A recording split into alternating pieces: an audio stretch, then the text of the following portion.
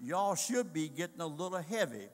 And so he says over in 1 John, the first chapter, verses 1 through 3, that which was from the beginning, my God, look at here, that which from the beginning, which we have heard, which we have seen with our eyes, we have looked upon, and our hands have handled the word of life.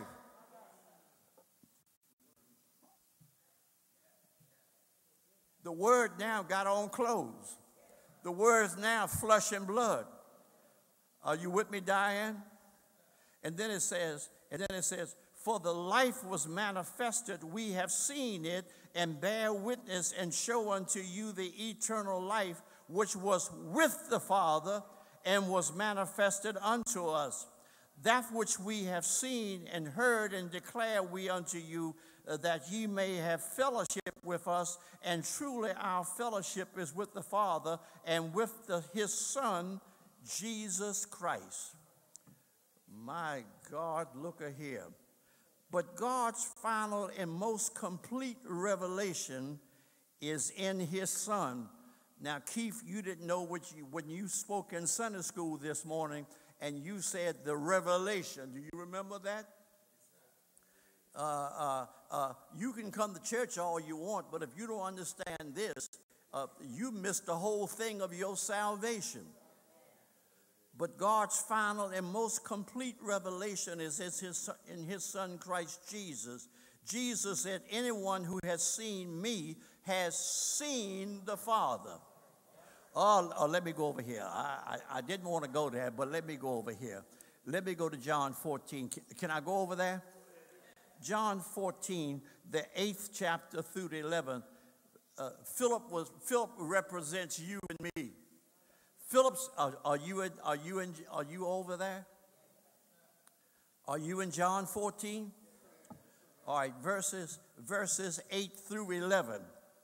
Philip said unto Jesus, unto him, Lord, show us the Father, and it suffice us. Here it comes. Jesus said unto him, have I been so long with you, and yet you have not known me? Philip, he that has seen me has seen the Father. And how sayest thou then, show us the Father? Believest thou that I am in the Father, and the Father in me? And the words I speak unto you, I speak not of myself, but the Father that dwelleth in me, he does the work. And look what he said.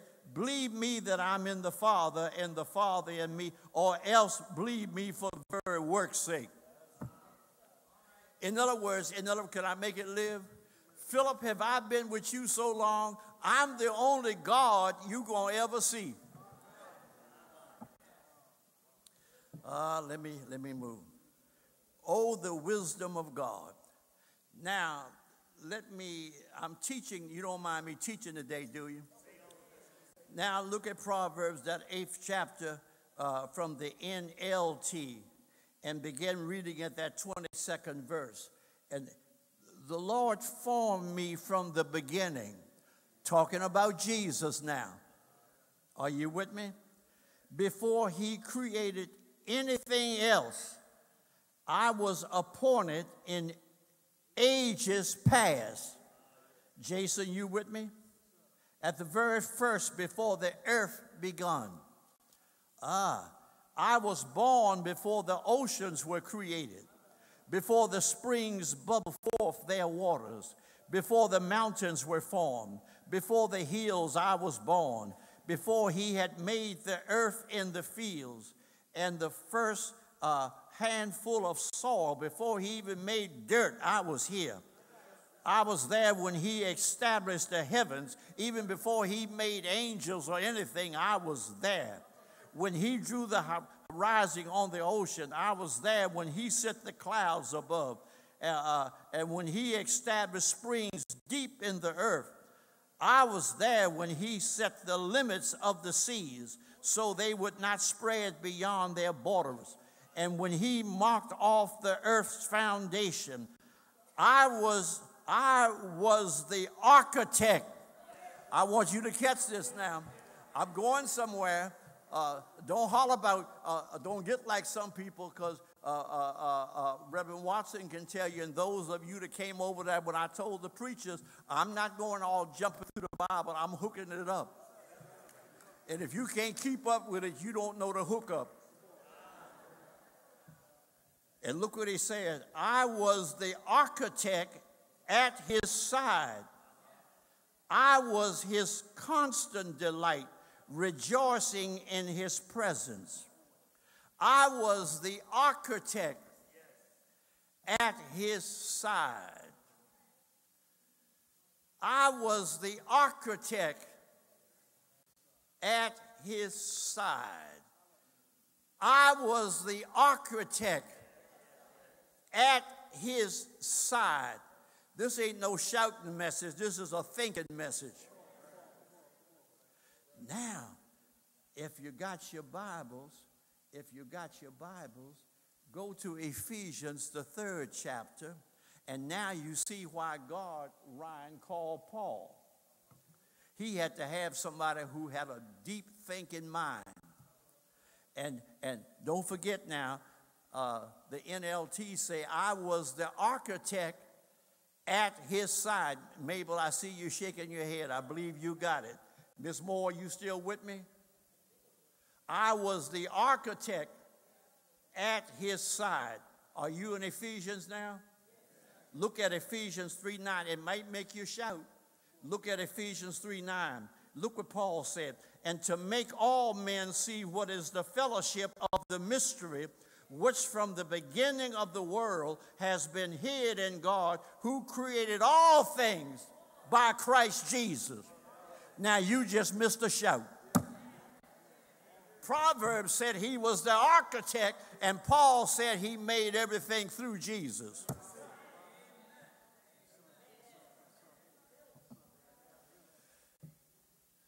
Well, Holy Ghost, we'll leave that alone. The wisdom of Christmas, Christ the power, the wisdom of God. Now, over in 1 Corinthians, I got my teaching hat on today. Over in 1 Corinthians 1:24 and down to 1:27, but unto them which are called, both Jews and Greek, Christ the power of God and the wisdom of God. Say it again. Say it loud. Let Miss Daisy hear it.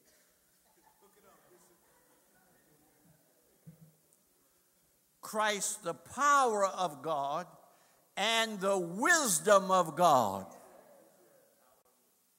The power and the wisdom of God. Now, I'm going to prove it why everybody can't get this. Because the foolishness of God is wiser than men, and the weakness of God is stronger than man. God don't care what you think.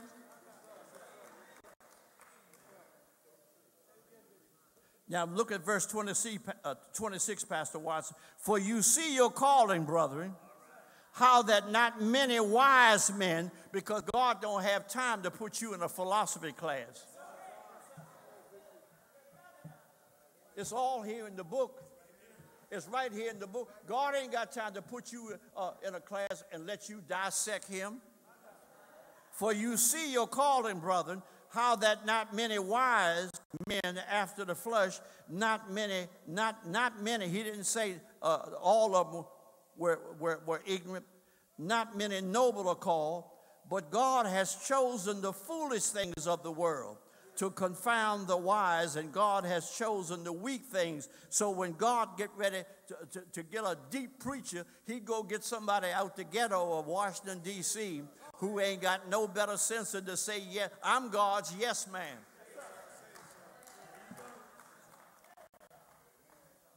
Are y'all with me? The power and wisdom of God. For in him, talking about Christ, dwelleth all the fullness of the Godhead bodily. Christmas. For in Christ, who lives, he's the fullness of God in the human body. Christmas. Christmas. Christmas, the little town of Bethlehem. That's your Christmas, not mine. I know it's in the Bible, but he wants you, if you've been saved for some years, he wants you to get past that. The little town of Bethlehem. Jesus stepped out of eternity into human history, sent by the Father to die for the sins of the world.